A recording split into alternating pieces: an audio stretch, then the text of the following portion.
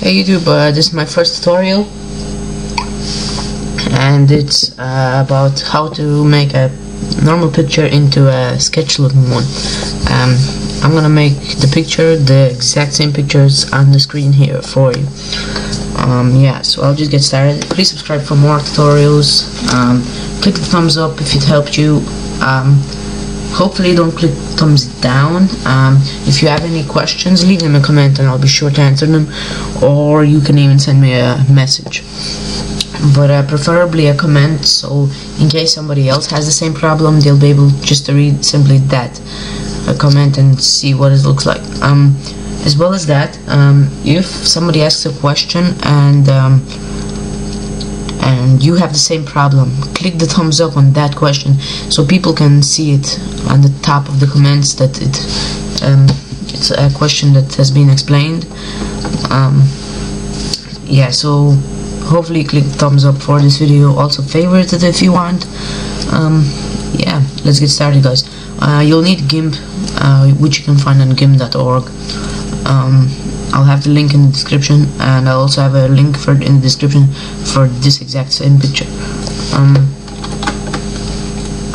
Anyway, let's open up GIMP.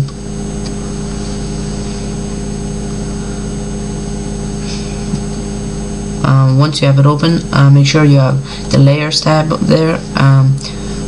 For that, if you closed it and you don't know how to open it again, click Windows, dockable dialogues, and just click layers. And as you can see, I already have my layers open. So find a picture that you want to use. I'll just duplicate this picture. Okay, and now drag it into the GIMP. So yeah, just full screen it if you want, and now duplicate this layer, and now make sure you're on the copied picture. For me it says background copy, so hopefully that it shows the same thing for you, and just make sure you're on the copied version. So now go to colors, and go desaturate. Make sure you're on lightness. It doesn't make much difference if you're on the other two, but just click lightness in case something happens and I won't be able to explain it. So just make sure you're on lightness. Anyway, go on filters next and edge detect, and go edge. So this is basically where you make your picture into a sketch. Let's just go to the face, and then you just you can change it, like the actual sketch, by going on the algorithm option and just pick the one you want, the way you want. Just look through them, whichever fits your picture best. So I'll just go with this, and you can change the opacity amount here. The more amount, the lighter it is.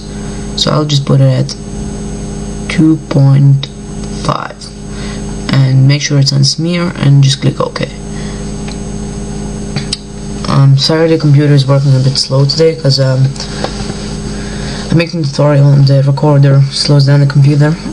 Anyway, go to your layers now.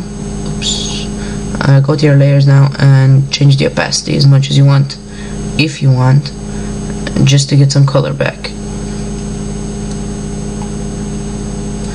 Okay, so if you're still not satisfied with your picture after all three of these steps, simply go to filters again and go to edge detect, and then difference of Gaussians, and this is where you can like change the opacity of your thing.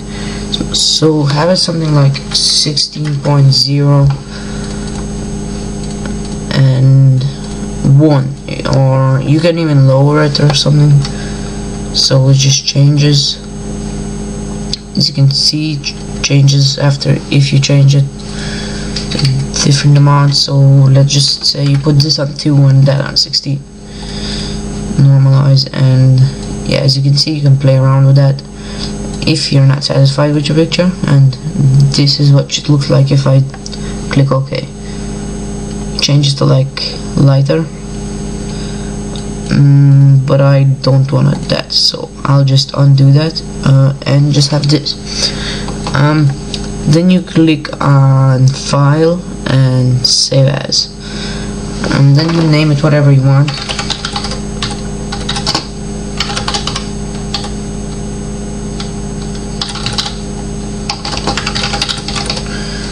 And make sure it's JPG, unless you if you want to edit it later, just simply delete all that and it will change to XF something, I think, or something like that.